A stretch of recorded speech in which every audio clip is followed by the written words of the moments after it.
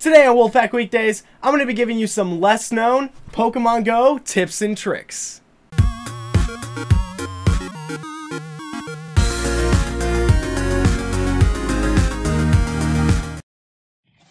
Welcome back to Wolf Pack Weekdays. Like I said, today I'm going to be giving you some of the less known Pokemon Go tips and tricks because I've seen tons and tons of tips and trick videos, but some of the things that I know and I've learned and have seen aren't being put out there. So I want to talk about those specifically. So obviously there's the ones about, you know, where to go for gyms, how to do gyms, how to battle with people, how the gyms work, and Pokestops and how they reset and stuff. But I'm going to talk about ones that aren't so obvious. So Pokemon Go at its core is an easy game. You walk around, you find Pokemon, you capture them, you go to Pokestops to get resources, and overall you just go to gyms to battle and you have fun with your friends. That's the whole point of it.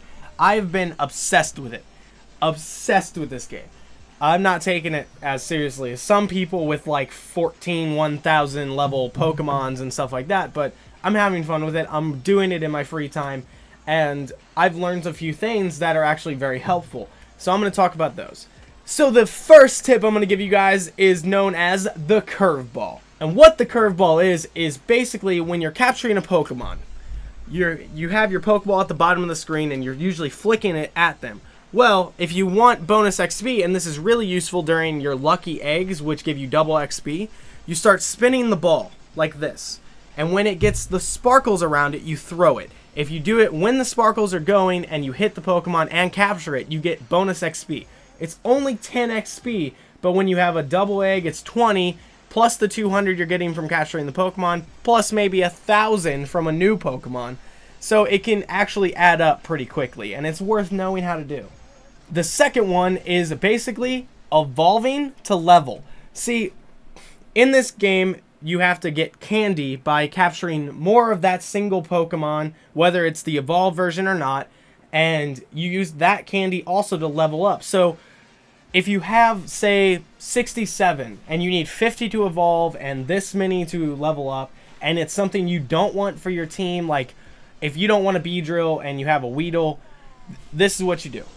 If you have, especially when you're doing a lucky egg for double XP, if you're close to a level or you just need to get farther on your leveling up on your character, something good to do is to evolve Pokemon that you don't care about. So if you don't want a Beedrill, you don't care if you get it eventually, evolve your Weedle into a Kakuna, you get XP for it. You can get a lot of XP for it. And it's really quick, easy to do, and it gives you plenty of XP. It's worth it. I did it last night, and I went from level 11 to level 13 in literally 2 minutes. It's worth doing, and well, I had a lucky egg going. Let me put a asterisk on that. I had a lucky egg going, so it was doubled. But still, it's so fast. If you have extra Pokemon and the candy to get rid of, use it, because it'll get you your levels quicker. And you need levels to get higher level Pokemon when you capture them. So it works out pretty well. The third tip I'm going to give you guys is basically explaining how the footprints work on the Pokemon, because this is not something that is widely known for some reason. Basically, those footprints on your nearby listing are meters. 100 meters, actually. So 3 footprints is 300 meters in a radius. So what sucks about it is that there's no directional, like, to point to, and it gets very hard to figure out. So if you're at 300 meters, you have to go 300 meters in a 360 to try to find that Pokemon. If it's 2, it's 200. If it's 1, it's 100. And if there's none, it's like right on top of you. So that's how you judge it, is 100, 200, 300, and you keep going out that way. It is possible to find 300 ones. It's just very difficult, it seems.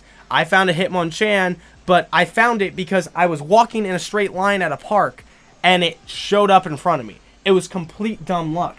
It just happened to be southeast the way I was going, because it could have been northeast, it could have been northwest, it could have been all over the place. So that's how it works basically, but it's still not an easy thing to do. So keep that in mind.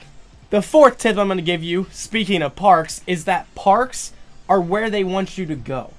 It seems like all sorts of parks, even the smaller ones, have tons of Pokestops, are a hotbed for a certain Pokemon that's not exactly easy to find, and they usually have like 4 or 5 gyms. So they want you to go to parks. They want you to walk around at the park, enjoy nature, and play Pokemon Go. What's wrong with that? I did it with my girlfriend at Fenton Park yesterday, and it was a lot of fun. It was awesome. We had a great time, and it was very hot, which was a downside, but it was still a lot of fun. And we got like 150 Pokeballs each from these Pokestops because there was like 50 in a line. And we didn't even hit all of them. That's the crazy part. So go to parks, hit the Pokestops. That's the tip, because there are so many Pokestops, so many gyms. There's so much to do at parks. It's worth it. I'm actually going to go to my local park right after I get these videos done.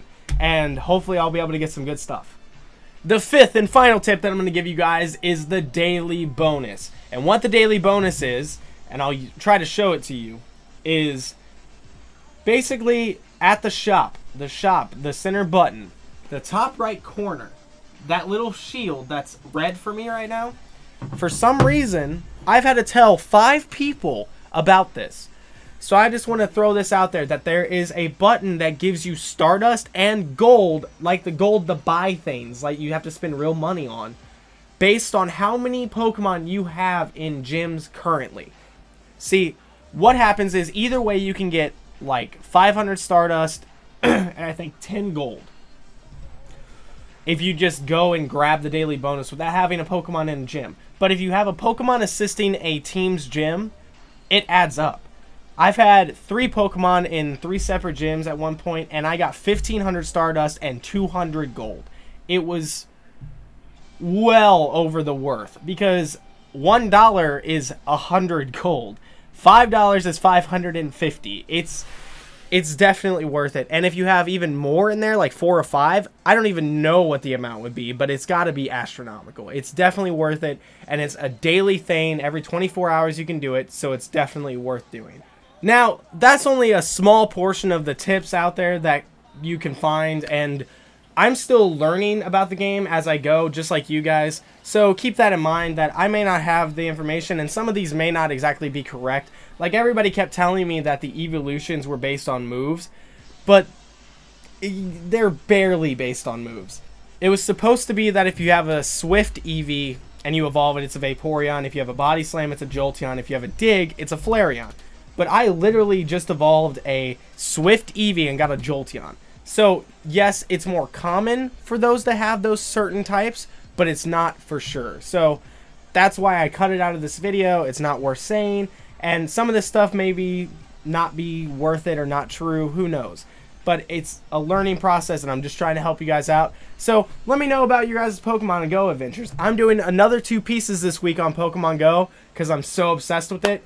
And and I want to know what you guys are doing. How are you guys doing? What's your rarest Pokemon? What's your most powerful Pokemon? What color are you? Let me know something down in the comments with the hashtag WPW about Pokemon Go. And yeah, that's all I have for you today. So with that being said, thank you for watching. Subscribe for more. If you have any suggestions for the show, use the hashtag WPW down in the comments or on Twitter, and your idea might just get featured on the show. Thanks for watching, and I'll see you next time.